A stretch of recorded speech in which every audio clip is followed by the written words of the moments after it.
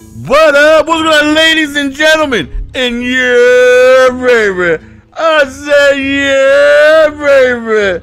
Sugar hips, welcome to the squadron. No homo. We are about to go on ahead and get Walter, Sweetness, Payton. Now, I have made a killing, as you're about to see right here, selling badges at ridiculous prices.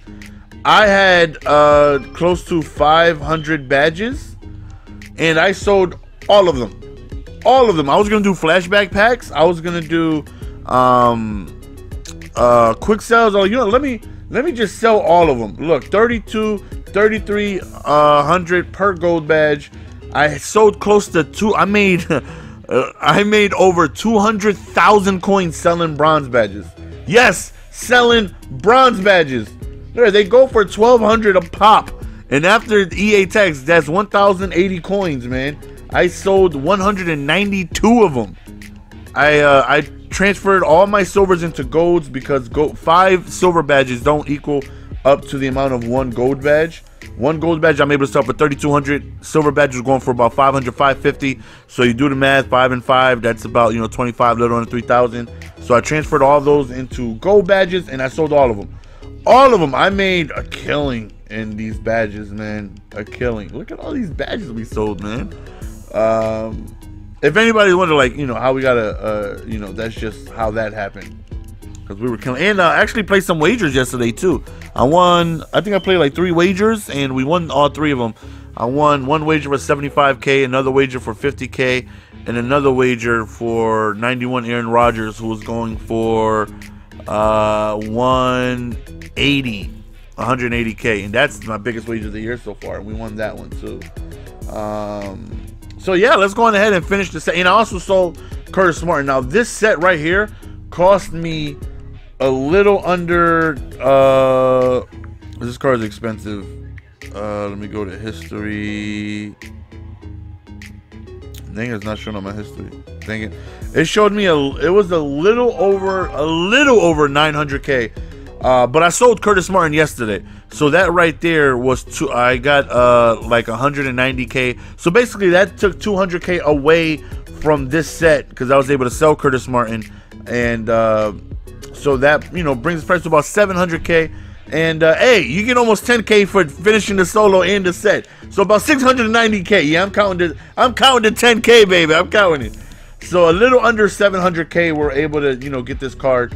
And this card looks flat out disgusting. I am so excited to get. Hold on. Let me hit the B button. Oh, Sweetness! I said Sweetness. Now, unfortunately, he was before my time. I was born in '87, so I never got to see him play. I definitely seen highlights, and you talk to anybody who's seen this guy play, and they say he's one of the GOATs, like easily, if not the best of all time. Even though when you talk to the old heads of the football, life, when they about that life back, back in the days, majority of people say Jim Brown. Matter of fact, you guys got parents, man.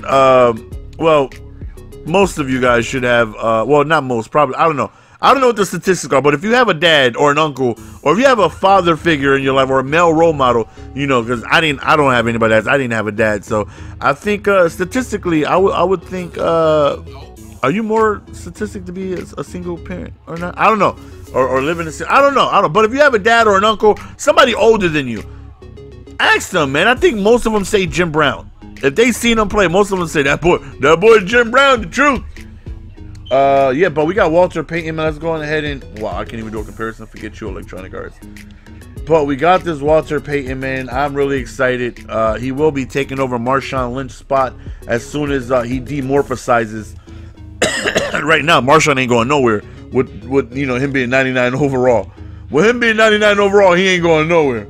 With him having 95 speed, 99 carrying, 100 trucking, he ain't going nowhere. But once he demorphosizes, then we're going to Sweetness. So the backups are gonna be Sweetness, Marshawn Lynch, LT, and then Amon Green.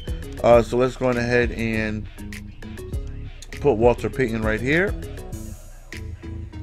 Now let's go on ahead and do some comparisons. So we got Marshawn Lynch right here, but can't really do a comparison since he's morphed. We compare it to LT, a little bit more speed, a little less agility, same acceleration, less carrying, Same ball carrier vision, a little less elusiveness, way more trucking, a little bit more juking, and a ton more strength. Now, I learned from Marshawn Lynch that strength does matter, because Marshawn's strength is he's so strong, and that I think that definitely helps out with the ability to fall forward. Now, 94 speed, +1 speed may not seem like that much, but Clinton Portis was 94 speed, and he felt so much faster than LaDainian Tomlinson. Clinton Portis is one of the best running backs in the game. I think Clinton Portis is better than LaDainian Tomlinson, just for the fact that +1 speed just makes him take off so much. And if he's anywhere close to Clinton Portis speed, then Walter Payton now will become the best running back in the game, followed by Marshawn Lynch. Because Marshawn is a goon, but he has 90 speed. But I think the 1-2 punch of Walter and Marshawn Lynch is going to be devastating. And our third down back is going to continue to be LT, because his catching has always been good at 86. So he's definitely somebody I could count on if I'm in a 3rd and 2 situation. If I got to pass the ball, definitely want LT to be in the backfield. And then Amon Green probably won't see too much playing time. He's just basically here until another running back comes along, and then he's out of there. But let's go on ahead and put Walter at the number 2 spot. And excuse me, you guys won't see any gameplay unless you guys follow my stream. But you guys won't see any gameplay until I upload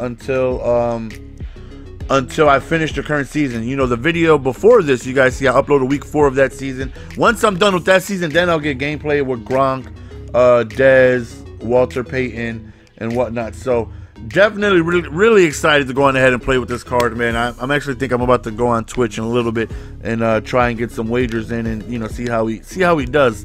Like I said, I'm definitely starting Marshawn. He's not going anywhere until he shrinks back down. No homo.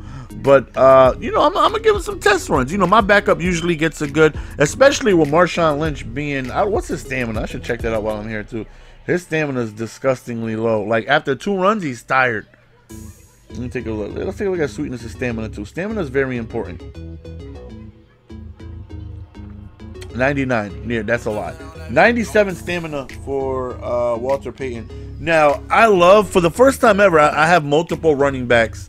And I've never done this before this year. And stamina, to me, matters more than ever. Because recently, whenever I noticed before, you could have, your running back would be red, but he would still have that same speed, But now, this year,